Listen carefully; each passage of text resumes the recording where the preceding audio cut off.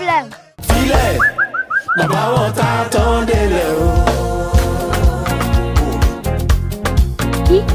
But let me call you back. Let me call you back. Yeah. Oi. You're doing well.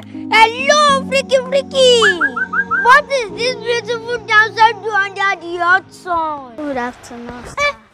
Maku left with me. What? I don't want it. What is your name? My name is Shindara.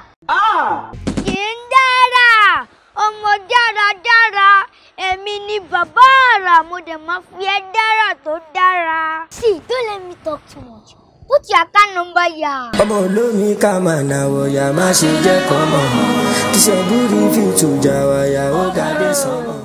Let me freak your account. Shindara, I just sent you 2 million naira. Oh, thank you so much, sir. Shindara, you don't have to thank me. As you can see me now, Alara Baranimi. Sir, where are you heading to? Are you heading my way? I do have any way. Your way is my way. Bismillah, Motide. Motide.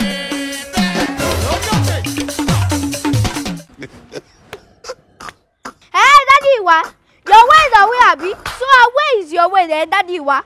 I don't want peace. And you, this way. I want problems always. Look at that. Let's show. Ha! Hey, Daddy, what? Let's go home. I'm very stupid. I'm very foolish.